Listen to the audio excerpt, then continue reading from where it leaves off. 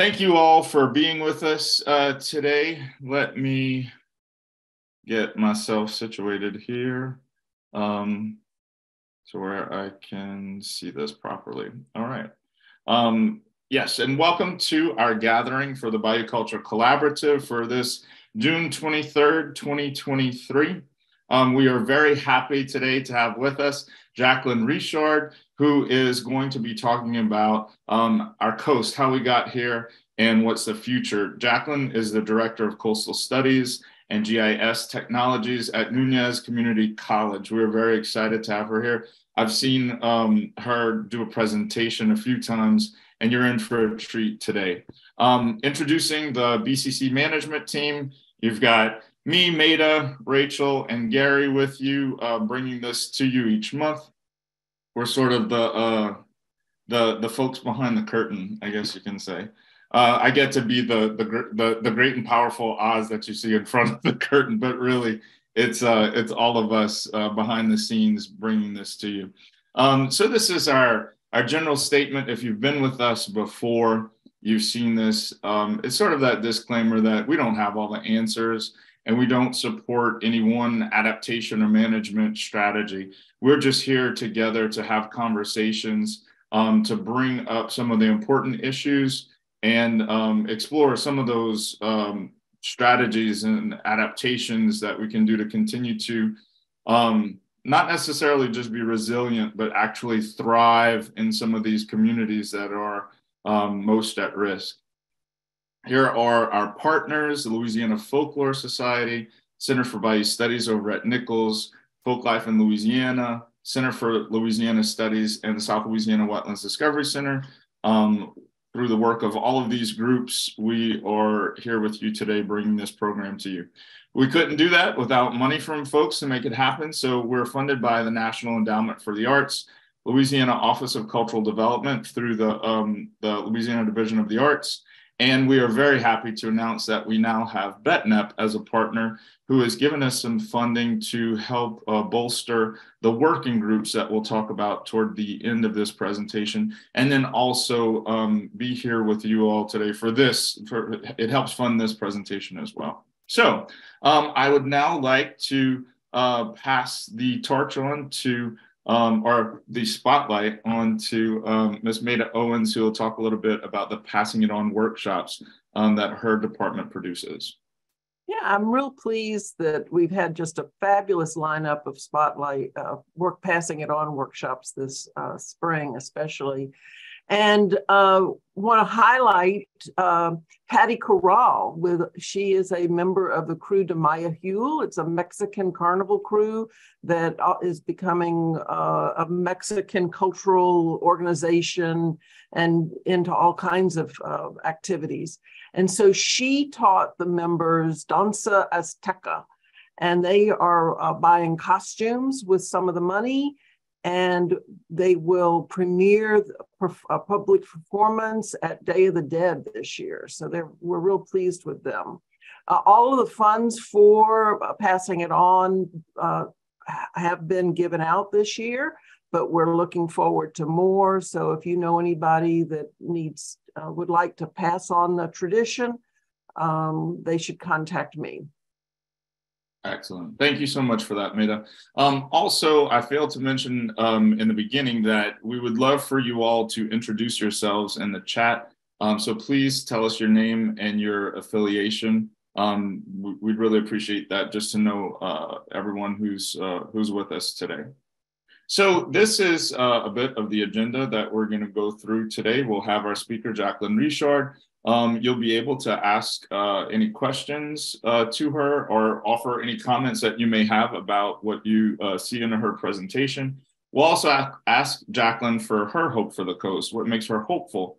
And you'll be able to also post your hope for the coast in the comment section. We will talk a little bit again about the position statement, where we are for that, our working groups and how you can connect with them. And if anybody has any announcements, then we go into our informal discussion until 1:30. So with no further ado, it gives me great pleasure to introduce to you all Ms. Jacqueline Richard, who is the Director of Coastal Studies and GIS Technologies at Nunez Community College. Thank you so much for being with us today, Jacqueline. Thank you, Jonathan. I really appreciate it. I'm really excited to be here today. Let me go ahead and get myself together here with technology and share my screen. So again, thank you all for having me today. I am always excited to talk about geology and the human connection. So as Jonathan mentioned, I'm the Director of Coastal Studies at Nunez Community College in Chalmette, and I'm a trained geologist. So, and I'm a deep time geologist as well. So today, what we're going to do is we're going to take a look at the Mississippi River and all these resources that we have, these wonderful natural resources that I know you guys have already heard about, some of the exploitation, right, that has happened of these natural resources. But we're going to see where they come from. So we're going to start our Mississippi River story in a little bit deeper time than what you're used to hearing. Generally, when we talk about coastal Louisiana and the Mississippi River, we start about 10,000 years ago and just move on forward. But I like to start way back about 250 million years ago, so just a little bit deeper in time, to talk about where these resources came from. Because all these resources that we use have taken hundreds of millions of years to develop, right? And so that goes back a little bit further than that 10,000 years. So this is kind of a key for the geology of where we're going to go. So we're going to start down here with the breakup of Pangaea, and kind of move forward to today and see how the river has progressed its way basically down from the tip of Illinois all the way down here, and has provided lots of amazing resources. So as much as I really want to get into every single one of these rock layers, the master naturalists usually have me come in and talk for about 3 hours on this. You guys are going to get the nice short version of this geology. So as I mentioned, we are going to start about 250 million years ago with the breakup of Pangaea, which goes back to the Jurassic time period.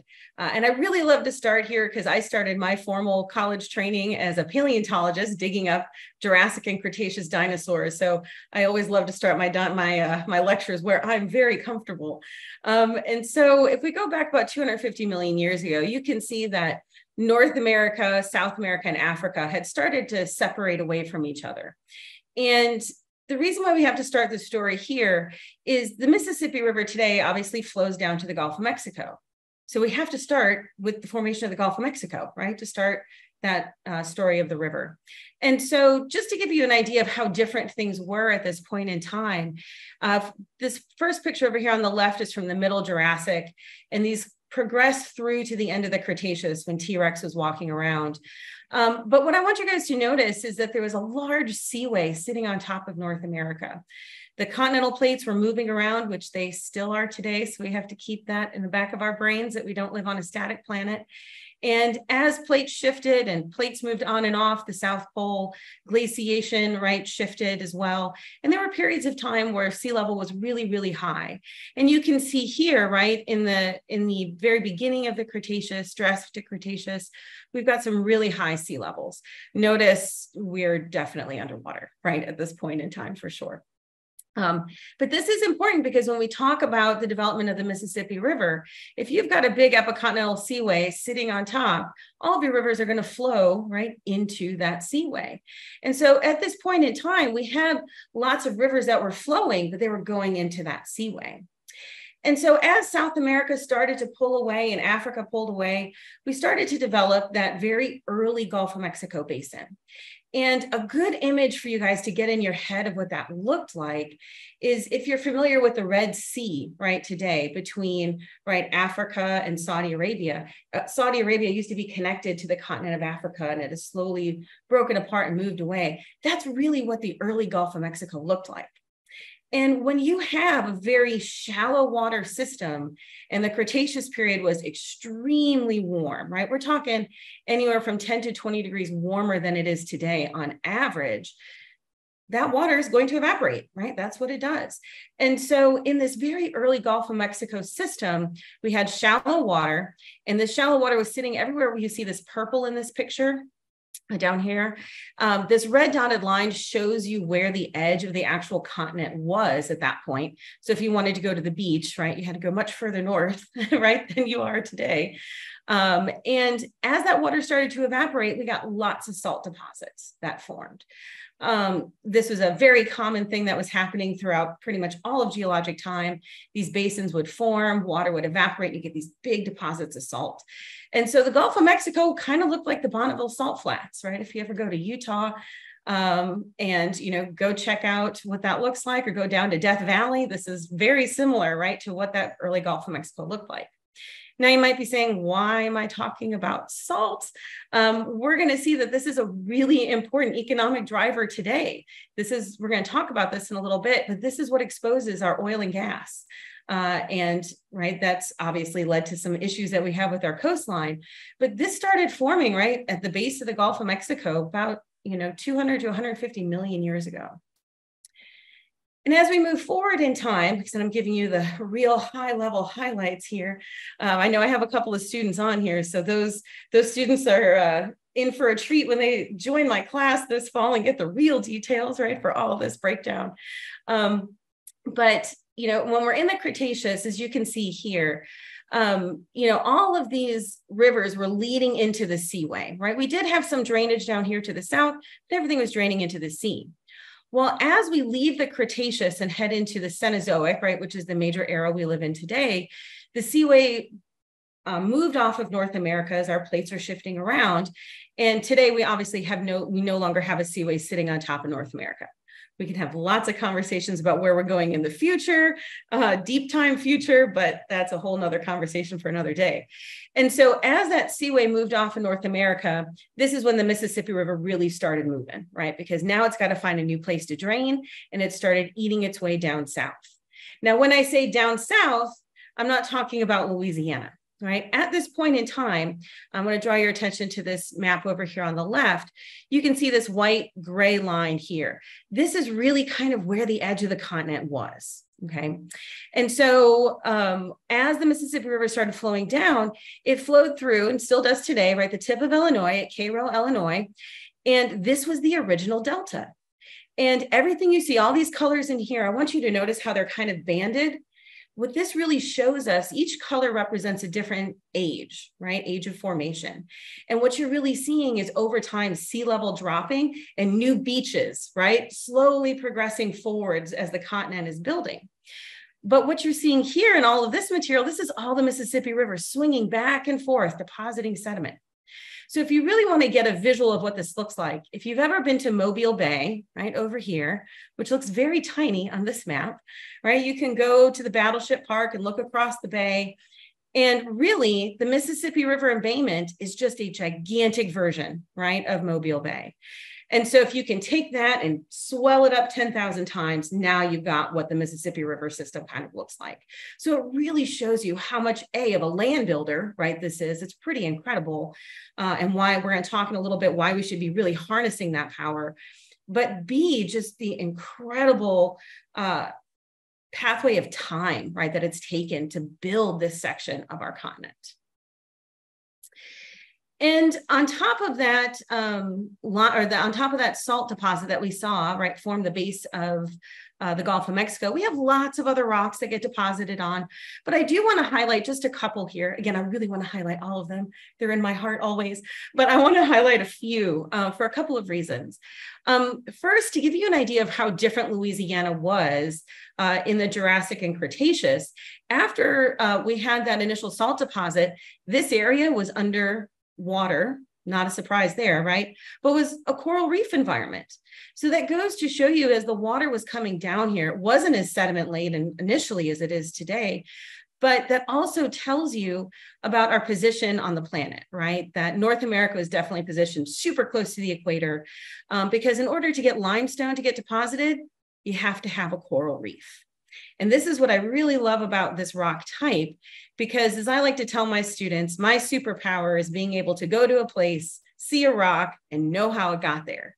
Limestone is one of those rocks that anytime we see it, we know instantly, right, that there was a coral reef, right, in that environment. And so this whole area you can see here in blue, all across the coast, we have huge limestone development sitting right on top of that salt.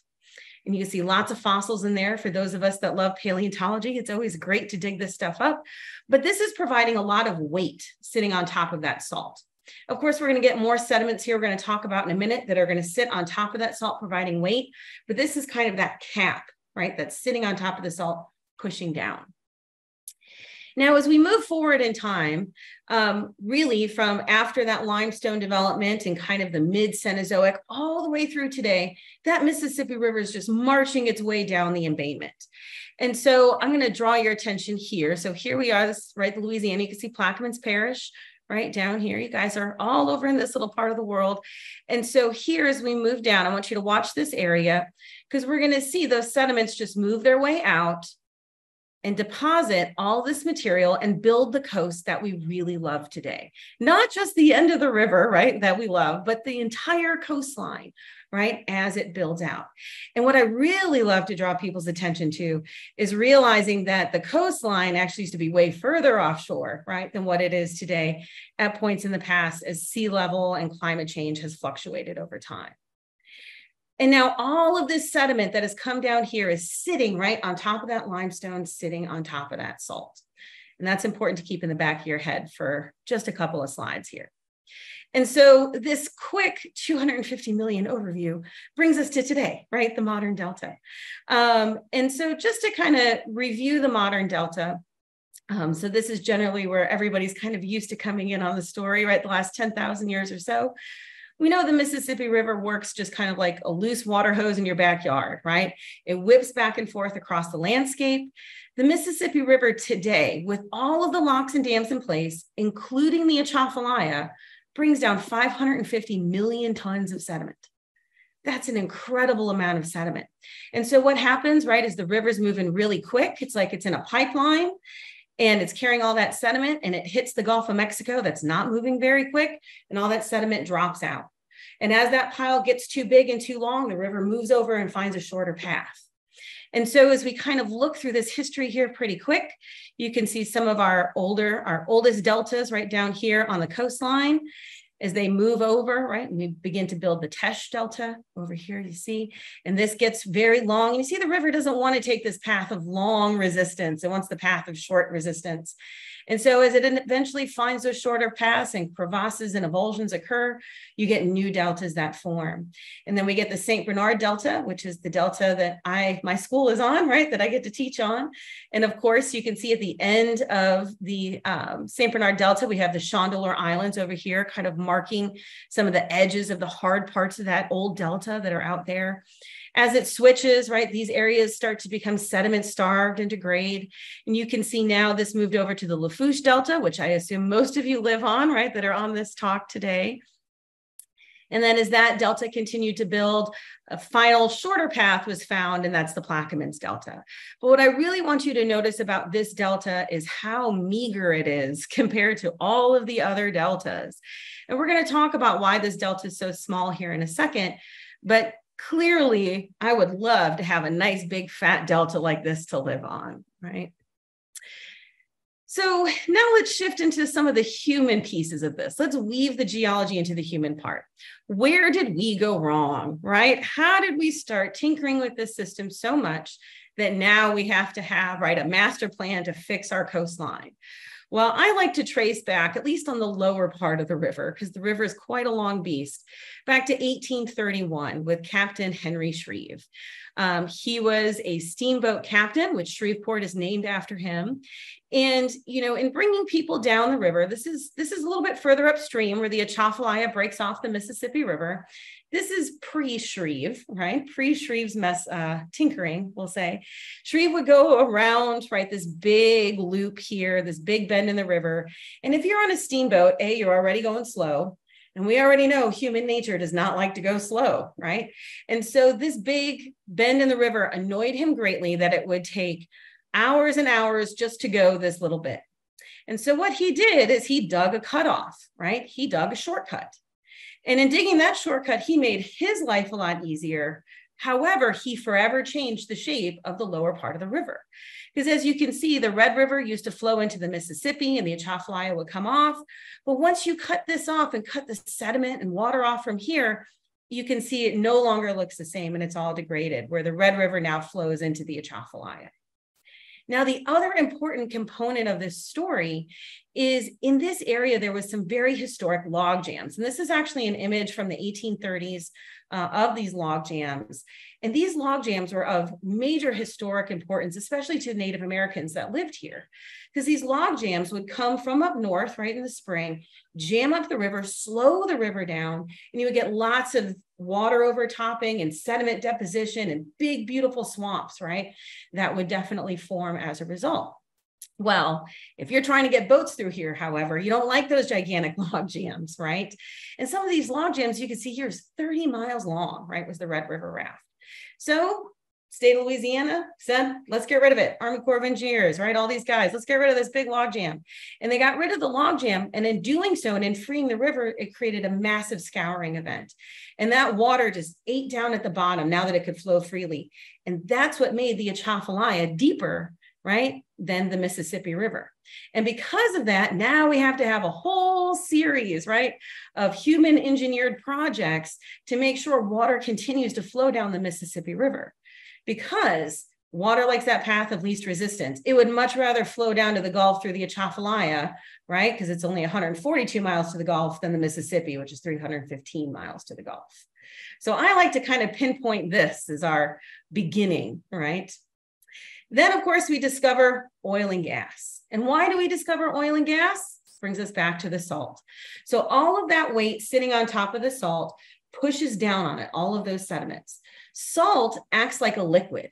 When you push down on it, it wants to move upwards. I'm sure most of y'all have heard of salt domes before, right? Especially if you've ever been to Avery Island, right? You've been on a salt dome. So what happens is all that weight causes that salt to move upwards. But as it moves up, as you can see in some of these pictures here, if I've got a layer of sand sitting right here that has lots of petroleum in it, as that salt dome moves up, it tips those layers.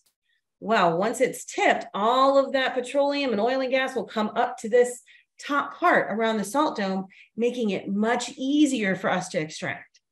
I always like to think, man, I can never get sand out of my car. That's always hard. So I can't imagine trying to get petroleum right out of a sand lens.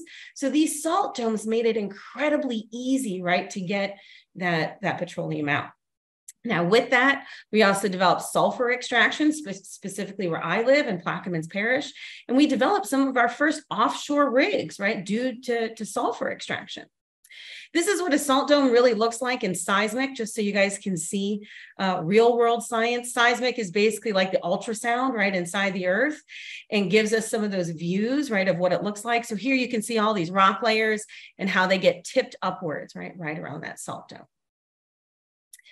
Of course, now we know today, right, in discovering all this petroleum, we've dug about 10,000 miles of pipeline right through our marsh, which we know allows salt water in and allows the marsh to degrade from the inside out. It's not just the Gulf of Mexico slowly eroding the edge of the Gulf, but allowing these highways of salt water to come in really, really intensifies that degradation. Of course, as I know most of you have all learned, right, in previous talks, we've really exploited this place, right, of all these natural resources, right? We've hunted lots of organisms, right, almost into extinction, as Jonathan talked about this morning, right, as we first started, and which is why now we have the nutria here, right, because we wanted to hunt some more things. We brought those guys in, and while they are adorable, right, they eat all of the natural plants that are here. Those big, beautiful swamps that were allowed to develop because of those log jams and spillovers in the spring, right? We logged the heck out of this region, and the scars are still seen on the earth today. I love and hate these images all at the same time, because you can see here on Google Earth, all of these radial lines. Anytime you see a straight line, it's not natural, right? This is from cutting down those cypress trees and dragging them through, right? And creating these areas for these cypress trees to move through into collection. And then, of course, right, we have things like the Mr. Go, right, some shipping canals. And this picture just always gets me. Look at this big, beautiful swamp back here and these big, beautiful old growth trees just getting blown into oblivion so we can bring ships up the river a lot easier, which, of course, we know ultimately caused some of the demise of New Orleans and St. Bernard and Plaquemines Parish during Katrina. And then really, you know, again, we could go 1,000 different directions on why we have some issues here in the coast. But, you know, historically, one thing that really caused some major issues was putting up our levees. Levees are great and bad all at the same time. And the history of the levees on the lower part of the river really comes from the Great Flood of 1927. And this wasn't a hurricane, right? This was a major springtime flood that happened in the Ohio Valley. And you could see this water coming, right? It takes about 90 days for water when it drops in Mississippi or in Minnesota to work its way all the way down the river, right, to the bottom here. So when it rains up there, we can see this water coming and prepare. Well, I'm going to talk here just for a second about this because I really think the human dimension here is really, really important. You know, people that had some local interests in New Orleans and businesses were really worried about this water coming down and busting levees, and they were worried about their big expensive homes on St. Charles and their businesses. And so they petitioned the state to try to blow a levee to relieve the pressure that they thought was going to be coming. Well, the engineers had basically told this business group, no need to worry about it. We know where the river's going to bust, which is over near the Red River, right? The area of historical issues, right? And they said, it's going to bust over there. We don't have anything to worry about. Well, political clout is political clout.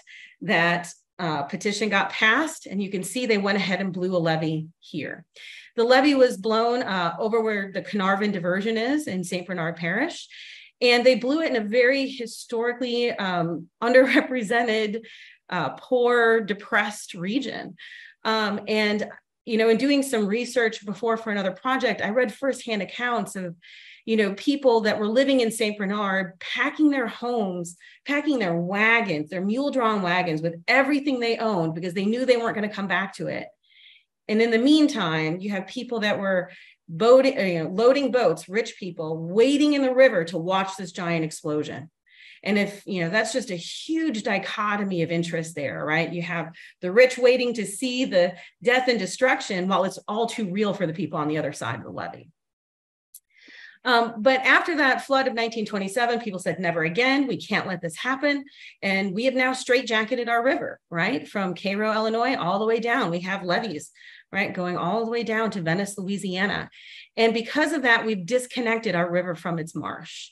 The river now can't really swing around and build. It's built out as far as it can go. This is the edge of our continental shelf here in this picture.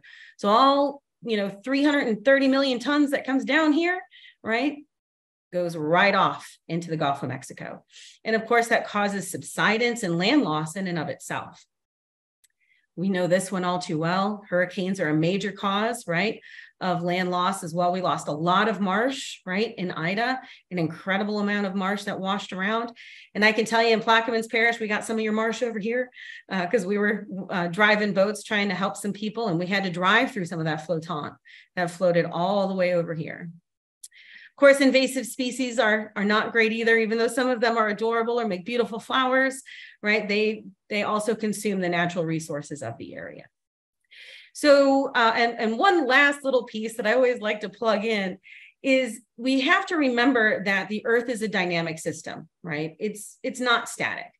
We live in a very short time frame, but the Earth lives in a very long time frame. And the Gulf of Mexico, back to one of these original images here, if you go back in time, as the river builds out, you have loose sediment that's getting deposited down here. On the north shore of Louisiana, right, up above Lake Pontchartrain, you've got harder sediments. Hard sediments doesn't stick to soft sediments very well. And so we have these big series of faults that are here.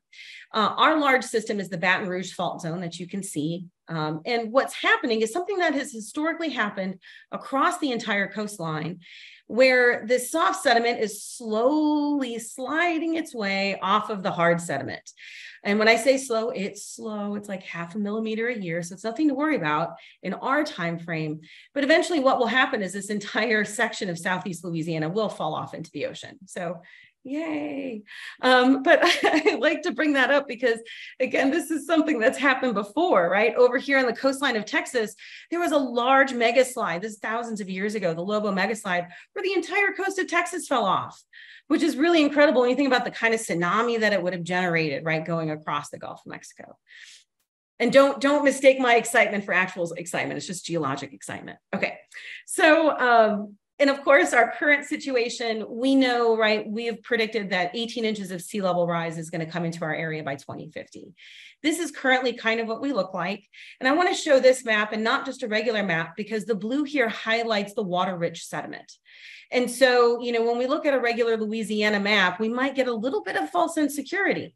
But, you know, when you look at the water-rich and marshes and count that as water, there's really not a whole lot of solid land right down here. And this is why it's really important that we focus on rebuilding our coast. But what does this look like with 18 inches of sea level rise? Well, this is what we're in store for, right? And this is within our lifetimes, okay? So this is tangible things that we really need to prepare for. So all of that light blue is now going to be, right, a watery area. It doesn't mean it's going to be open water. That could be all hard ground that's converted to marsh, but it's not going to be solid ground. And so where is our hope? And I know I'm going to talk about our hope here in a little bit, my personal hope, but reconnecting the river back to the marshes is so incredibly important. And we know we're working on some human-led efforts on that, but I want to highlight some natural efforts so we can see what this rebuilding looks like. Mardi Gras Pass is a natural crevasse and diversion that has occurred. This is all down in Plaquemines Parish along the river. This is an area you can see here. So just to give you some context, this is Mardi Gras Pass. Here's the Mississippi River. This is the Gulf of Mexico, basically out here. And over time, what happened, there was a large rain event, right? A high water event that kind of started eating away at a road. This was originally a road, which is why it looked straight. And as the water overtopped and kept eating away at this system, it eroded out this road and reconnected the river to the marsh in an uncontrolled but natural way. And over time, you can see here, just from 2012 to 2016, you can see how much marsh is rebuilt right out here. And today it's even better. You know, there's some spots out in Mardi Gras Pass that you almost need an airboat, right, to get through. And another one I want to highlight because it's been in the news quite a bit, and I really love it because I spent a lot of time out here, is Neptune Pass. Neptune Pass is a little bit further south of Mardi Gras Pass, but it's another large diversion that's opened up naturally. These are some very close series of pictures here, so you can see that it's very new. It really started opening up in 2019. But I'll show you this picture because this is a little darker, so it's easier to see. This is Neptune Pass, right over here, and it's delivering lots of sediment out. This is a much shorter route to the Gulf of Mexico. Mississippi River doesn't really want to go all this way. Today, this is what it looks like. This is a picture from Dr. Kolker at LumCon from earlier this month, and so you can see all of these nice mouth bars where it's rebuilding a whole brand new delta over here. And in reality, if we let this river do what it wanted to do, it would reroute and go this way very easily. But this is where we struggle between nature and human control, right? Because we also rely on the river to bring all of our goods and services upwards. So it's a very interesting point of conversation. And then, of course, we also have sediment diversions that we are putting in place as well to really mimic what we see with Mardi Gras Pass and Neptune Pass. But these are going to be more controlled, where, you know, gates are just opened during high water events to let that, you know, during the springtime to let sediment and water out. You can see here in Mid-Barataria and Mid-Brenton that'll eventually start. The construction's already started for Mid-Barataria. I drive past it a couple of times a week, and they're already getting ready to dig ground there. And so this will do the same thing where it'll build a nice little subdelta out here to rebuild that marsh. So there is hope, right? There is hope. And so with that, I hope you enjoyed the whirlwind geologic tour of the last 250 million years and why it's important to you. And I am always happy to take any questions or comments. Thank you so much for that, Jacqueline. And so we would like to open up for anyone who would like to ask Jacqueline a question.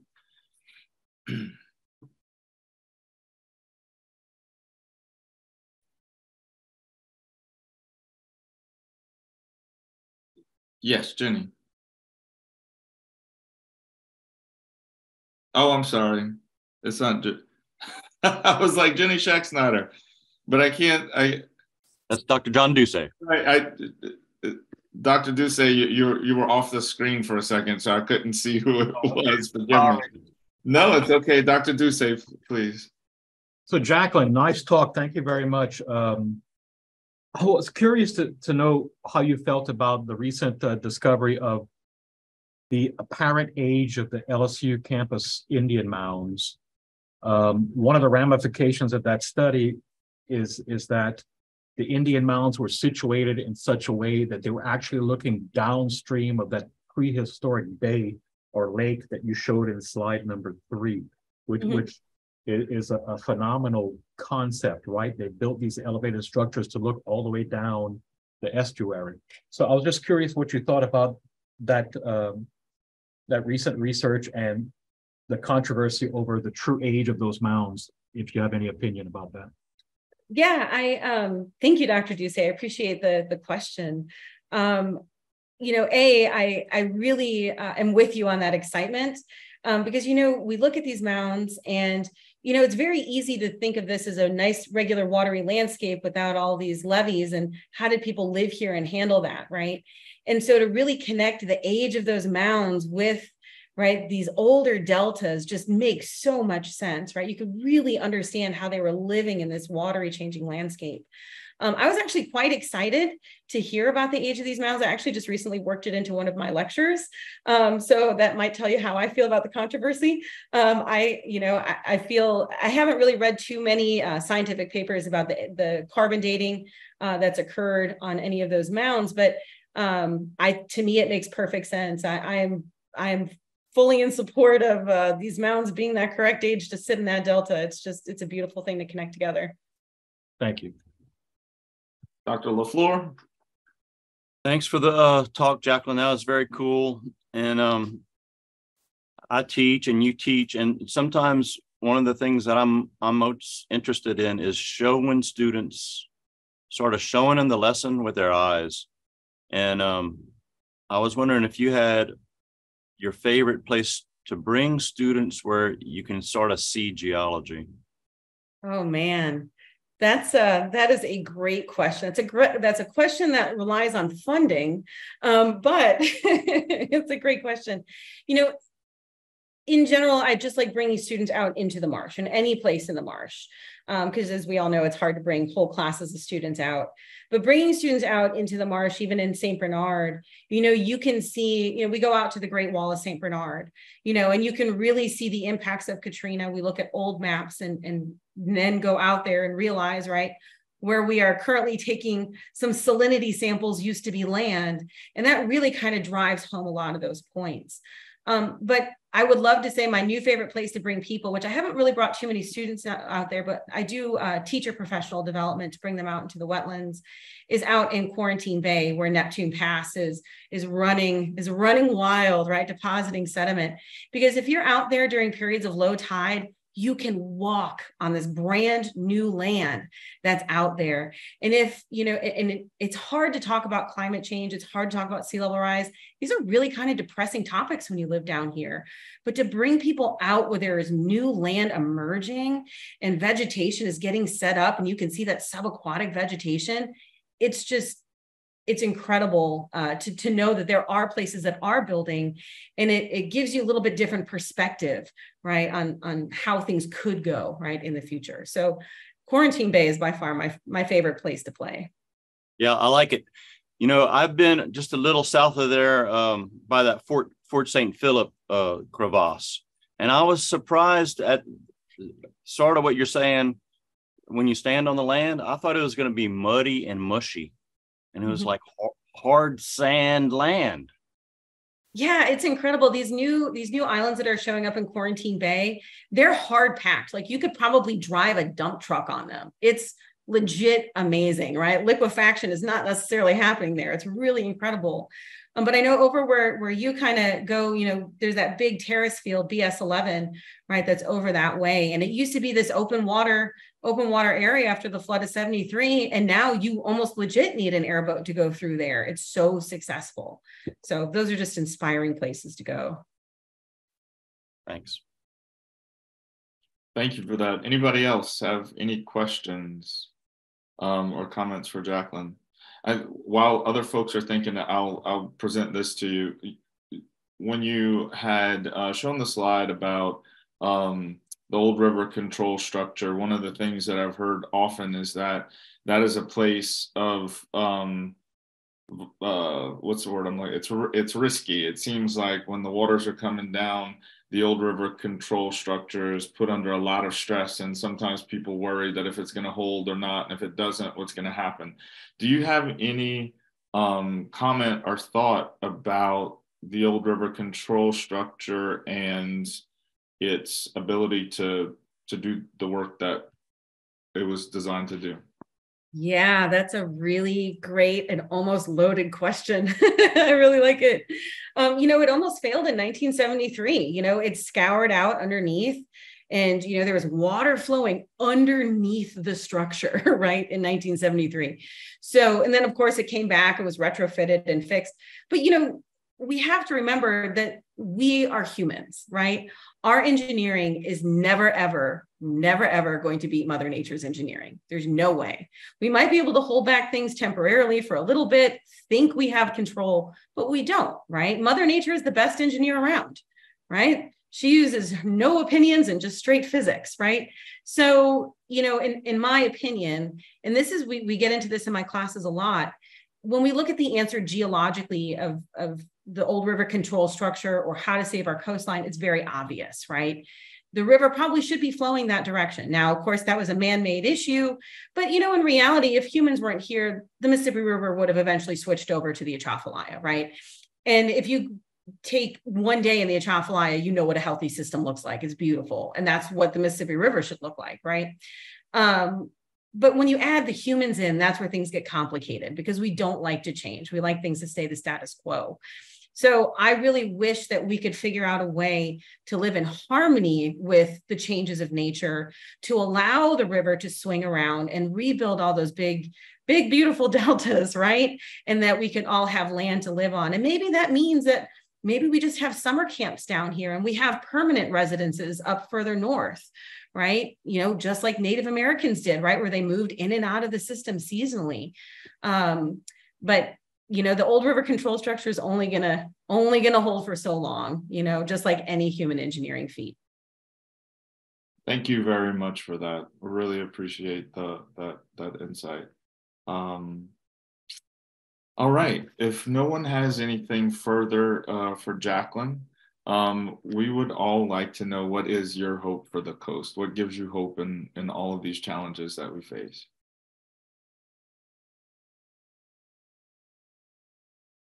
And that's a question to you, Jacqueline. I'm sorry.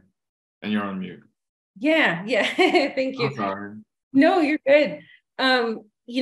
My hope for the coast is, as I showed you in those last few slides, those diversions. I know there's a lot of controversy around them. Salinity levels change, the fisheries change, oystering changes. But in reality, we are facing a massive, slow-moving catastrophe, right, with sea level rise and climate change. And my hope for the coast is starting to allow nature to do what nature needs to do and learning how to work with that. There's so many amazing opportunities where we can have fishermen or shrimpers, instead of maybe shrimping 9 months out of the year, maybe they're shrimping 6 months out of the year, but maybe 3 of those months they're out there planting willow switches. Or our oystermen, who are experts beyond any of us at building oyster reefs, are out there building living shorelines. So my hope is that through understanding these natural systems and hopefully breaking down academic and fishery barriers, that we can really work together and use all of our experience to make this a much better place. Thank you for that. And I think everyone would agree with me with your presentation as well. Your love for the coast and enthusiasm for all of this is infectious. And it's so nice. I don't know how you do it, but you do it really well. It's like the spoonful of sugar that helps the medicine go down. You're the spoonful of sugar, and thank you for being that, because I tend to talk about this and it's always very Debbie Downer, like, wah, wah, wah. And you talk about this and you still present that information, but you do it in such a way that is hopeful. And we need to multiply you, and we need to clone you and have that around us all the time. Thank you so much for presenting today and helping us to really see that hope. I appreciate that. Anytime. Thank you, Jonathan. And thank you all for having me today. It's always such a treat to meet new people and talk about the things that I clearly love. Yeah. Thank you for that. All right. I'm not sure if Simone is with us. Simone, I don't know if you would, if you're here, if you'd like to talk to me about the position statement and where we stand with folks signing on. Yeah, so thank you so much to everyone that has signed on. The BCC, a diverse group of folks, iteratively developed a position statement that states our values and principles as we think about how to integrate people and culture into environmental planning. So you can visit the Louisiana Folklore website to read the position statement, and if you agree with it, please sign on. You can sign on for yourself, or if you're authorized to do so, you can sign on as a representative of your organization. We have the QR codes right there that you can also scan, and I believe, Maida put my email in the chat, so if you have any issues signing on, please feel free to shoot me an email. Thank you so much for that. Next, here's some information about our working groups and when they meet. The French Language Immersion and Preservation Working Group will meet on Tuesday the 25th at 2 o'clock via Zoom. We had a really wonderful in-person, hybrid meeting. I don't know if, David, if you are with us today. I can't see everybody who's here. Is Mr. Shermy with us? Maybe not. Okay. Or Robin, if you'd like to, anyone in that working group would like to talk about that work would be great if you're available, Robin. Maybe not. I saw that you just came off of mute, but I can't hear you. And I can't, there I am. Oh, there you are. I was, sorry, I couldn't unclick my. Oh, it's okay. So yeah, we had a really great meeting this week. Somehow we managed to do 5 hours on Zoom hybrid. We nailed down what the main issues around French are that we want to work on. And in the last few days, we also have a date for what we're calling the French Language Summit. And so that will be on October 7th at the West Baton Rouge Museum.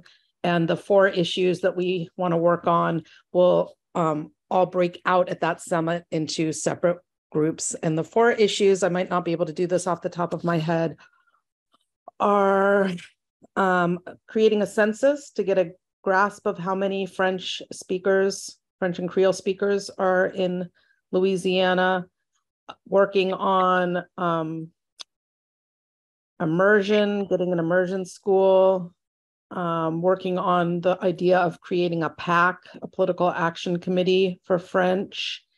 And I can't remember the 4th one, but it was the one based around community and sort of the website that would sort of be a clearinghouse. And the French website. Yep. So, and all going into that economic empowerment side of things, I guess. Yes. Well, yes.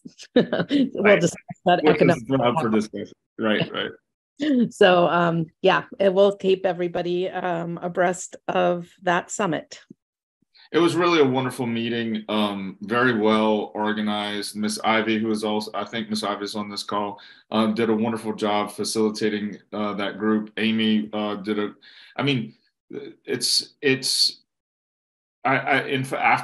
the meeting, I called Maida and shared with her how impressed I was that from these meetings that we're having, there are these working groups who are really doing meaningful work that will move the needle forward on these issues. So I was so very impressed with all of that. And thank you, Robin. Thank you, Miss Ivy, for all the work that y'all are doing, as well as the other team members. So then we have the Culture and Coast Planning.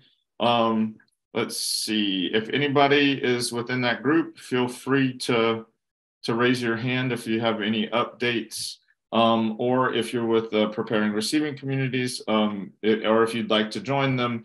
Not sure when the next meeting on that's going to be, but if you can email Haley or Tracy about that, you can find that information. And Artists and Tradition Bearers will be meeting the third Tuesday at 6 o'clock. Next meeting is Tuesday, July 18th. You can get in touch with Lauren if you would like to join that working group. With that said, here are the email addresses if you would like to contact these folks to be a part of that group, if that is where your passion lies. And here is the, we hope that you will join us for our next Bayou Culture Gathering. Ms. Liz Russell will be our presenter. She's with the Louisiana Environmental Defense Fund, Environmental Defense Action Fund, who will be talking to us about environmental impacts in the human dimension. And that will be Friday, July 21st at 12 noon. So please mark your calendars for that. We're excited to have Liz with us. And if you all have any announcements that you would like to share, any information with the group, we would love to hear from you. Any announcements? Or maybe everybody's excited about getting into the conversation when we turn off the recorder. All right, here's some ways that you can connect with us, and some of the work that we've done. You can watch some of the gathering highlights, which are on YouTube, as well as Zero Skidmore's poem, The Flow of Culture, which was inspired from our first year of work. We thank all of you for being here with us today. Again, Jacqueline, thank you so much for being inspiring and and all of your work that you do.